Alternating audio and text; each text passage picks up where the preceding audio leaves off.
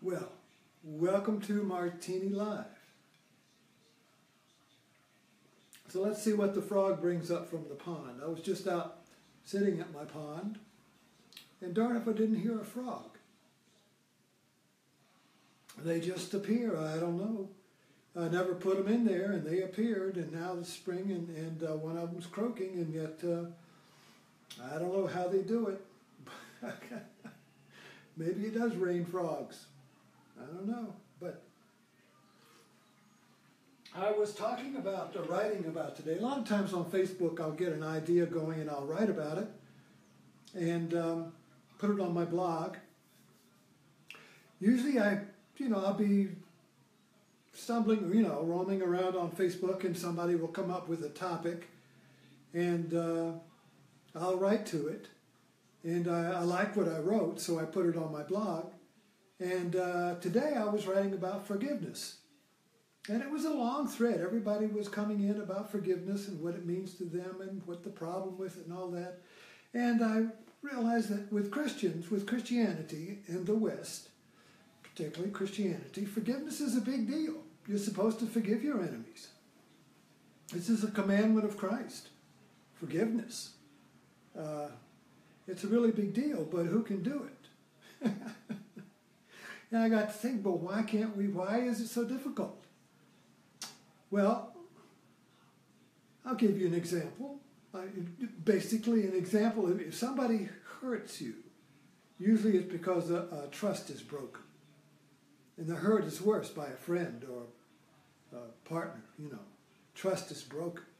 And you get, it's like a hit right in the gut, bam.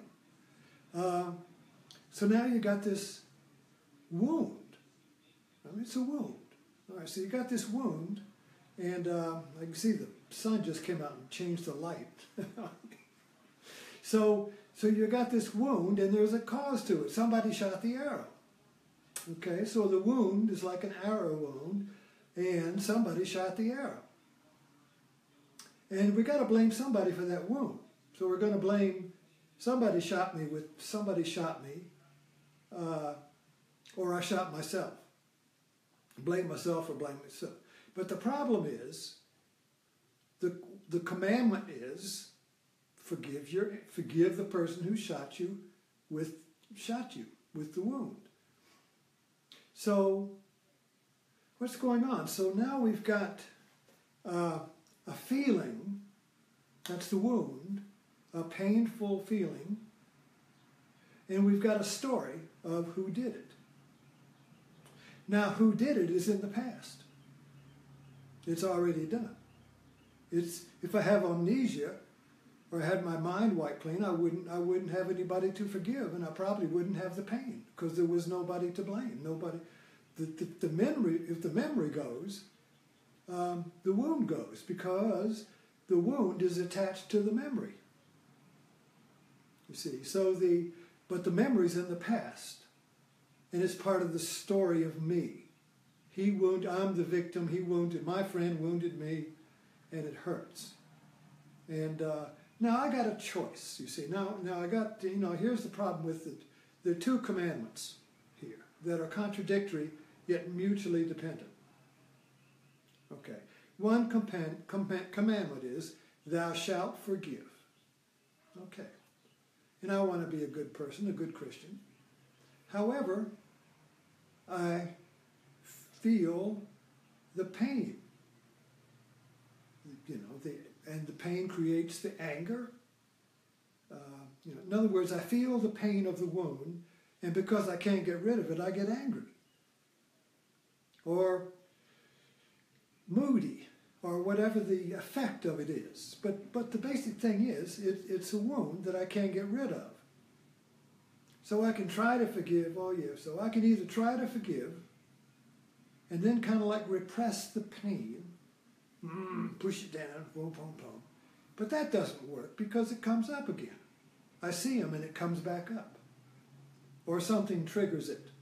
Something just reminds me, oh, damn, there it is again, you see. So, repressing it doesn't help. So the other one is to be a hypocrite. Okay, you smile, I forgive him, yeah, I forgive him. but I really don't. I really don't do it because I can't change the feeling. The feeling is honest. The feeling is my nature. So I got a conflict between commandment and my nature. I should forgive, but I don't feel forgiveness. Now that's a wound right there. I just wounded myself. That's splitting me. Splitting me between body and mind. My mind says, my thinking, oh, I should forgive, I should be good and all that. I'm trying, all that, yada, yada, but I don't feel it. So my nature is feeling, my thinking is what I should be. You see, so I should forgive, but I don't feel it. So I know I'm not, so I'm really caught in a vice. So how do you get out of that, you see? This is like the double wound of forgiveness. The first wound is when somebody hurts you, broke a trust. The second wound is when you're caught in the vice between I should forgive and I can't forgive. You see, that's the second wound. So how do we get rid of this? This is really, no,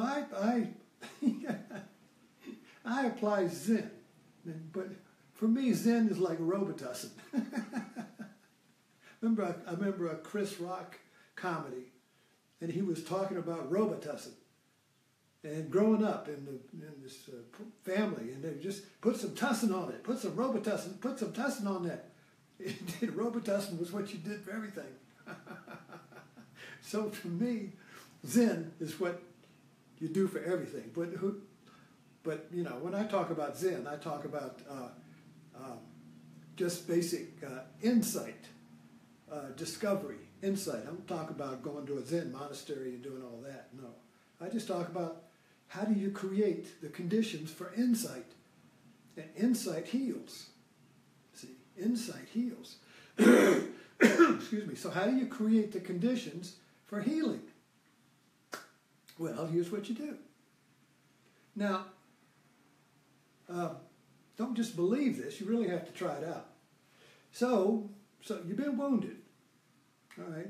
And the wound is attached to a memory. So you may be going along, and if you remember the person, the wound comes up. So they're connected. You remember the event, and the wound comes up.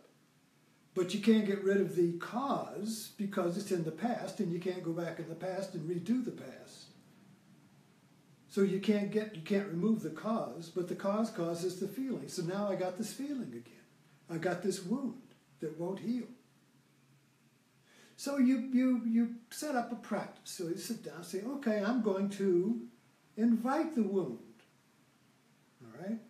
So I sit there and I remember the event. I remember the event, and the wound and the pain comes up. Aha, there it is. Now, I just allow the pain to be there. It's just a feeling. It's just a feeling, remember. It's not the end of the world. It's just a feeling. I allow this emotion, this anger, or whatever the feeling is, I allow it to be there, and I disconnect from the story. I let the story go.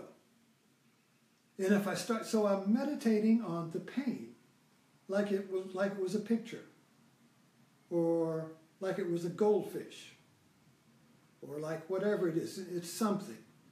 So you meditate on it. You just let it alone, but you don't leave it. That's meditation. You keep your attention on it. You don't leave it, but you don't do anything to it. You don't judge it. You don't fix it. You don't tweak it. You don't avoid it. Nothing. You just sit with it. So there it is. And if the mind starts going off into the cause again, oh, that son of a bitch, I'd like to smack the, whatever. Oh, cut that. Back to the pain. It's like meditating on the breath. So you meditate on the breath, and then thinking comes in, yada, yada, yada. I'm off in Florida, so, oh, breath, come back to breath. So you're meditating on the pain. So you bring the feeling up. It's just a feeling. You bring it up. It's not, there's nothing in the room, so the feeling is not in the room. It's just something it's like a hairball. You go, you bring it up. You say hairball is like you can't swallow it, you can't cough it up. So you just let it come up there and sit there. But the point is that you, in the meditation on it, you don't let your mind go off into the cause and the story and the victim and why did that person do it? And you could go on forever trying to figure out why you got this wound by going back and ruminating on the cause. So we don't meditate on the cause, we meditate on the feeling, because the feeling is present. The cause is past tense, you see. So you're disconnecting what is from what was, because what was doesn't do you any good. Can't go back. So you meditate on what is, and you discover that when you stop resisting the pain begins to dissolve. So what held the pain? It's like what held this hot coal, what held this burning pain was my trying to get rid of it. And I was trying to get rid of it by trying to get rid of the cause.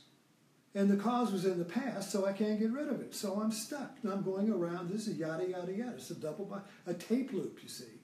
And that creates the worry mind, the anxious mind, trying to figure out in thought, in the past, on how to get rid of a present pain. Well, you can't get rid of a present pain by going into the past. You get rid of it in the present moment. And the only thing in the present moment is the pain. So that's where you work. That's the ground. That's the starting point. You start with the feeling, and you don't let the feeling bloom into a storyboard. You don't let the feeling bloom into a cause. He caused it. Why did that happen? Yada, yada, yada. See, you don't go there. You just, if you do, and you probably will, you notice that you're doing it and you come back to the pain. So it's a meditation on the pain. It's a meditation on the fire. So it's through the fire that you are relieved from the fire, because the pain cannot stay if you don't resist it. If you welcome the pain, you're welcoming yourself, because you are the pain. You're the feeling. The feeling's not in the guy that hurt you, you see. If you get angry at him, anger's not hurting him, it's burning you. The burning is in you, not in him. So you got to quench the fire in you. And you can't quench the fire by avoiding it. We avoid it by blaming it on somebody else. There's nobody to blame. It's you. The pain is you. So you sit with that. So this is loving yourself. This is forgiving yourself. This is letting go of the imagined cause, because the cause of the pain is not somebody else. The cause of the pain is you. So that you'll discover. You have to discover this. You can't just, oh, that's really interesting. No, you have to really do it. Check it out. See if it works. Let me know. Okay, so it's very logical if you look at it that way. The pain is present moment. The cause is in the past, so you can't remove the cause. But it's in the present moment, so you are the cause. You're the only one here. You see? So, and the cause of the pain is because you don't like it. You want to get rid of it. You want to cough the hairball up. But you can't cough it up because it's you. Can't cough yourself up. So the pain is you. So if you and we have to get, this doesn't mean blaming yourself. Oh, I'm causing my, no blame at all. There's no blame to it. It just is. You look at a flower, it's just a flower. Look at some dog poop on the floor, it's just dog poop. It's just this. So when the pain is just this, you remove your story to it, the cause is removed. And if the cause is removed, guess what also leaves? The effect. The pain is the effect of the cause, but the cause is misplaced. The cause is you. So if I'm the cause, and I see that, I'm not going to keep causing the pain. If my hand's on a hot plate and I suddenly say, bam, my hand's burning, what's the cause? Oh, it's on the hot plate. Just the seeing that my hand's on the hot plate takes it off. I don't have to say, oh, I think I should take the hand off the hot plate. There's no thinking. Seeing is action. So when we see that the pain that's burning me has no cause, it dissolves. You take away the cause, you take away the effect. This is the whole principle of the Buddha's teaching, the Buddha's awakening. Four Noble Truths. First one, there is suffering. All right, so you cough up this painful event, then you sit, there's the pain, there's the suffering. Now there's a cause to the suffering, but the second Noble Truth is, there's a cause, and the cause is your separation from it. The cause is your avoidance of it. You're running from it and blaming it on somebody else. Trying to separating yourself from it. When you see that you are the pain, the feeling is you, it's not in the other person. When you see that the feeling is you, just the raw feeling, then there's no external cause to it. You see, so you're not separated from it. You're moving. You have unity with it. So when you have unity with it, the wound of splitting you from your own body is over. You've healed the wound by becoming the wound. Isn't that interesting? You've healed the wound by accepting and becoming the wound. Now you can deal. Now you can deal creatively. You'll find yourself dealing creatively with the person who hurt you. Instead of a reactive relationship, you're free to be creative. Hug him, don't hug him. It doesn't make any difference. But you're free from the hurt and the pain caused by the other. So he can, then usually what happens is that the other person now has the space to ask for forgiveness and say he's sorry. Because you're no longer reacting to him, you see. You stop playing the game. And that creates a whole new space for something entirely different to happen. That cannot happen as long as we blame somebody else or myself for the wound that won't heal. So, really try this out and see if it works. Okay? Really try it. Thank you.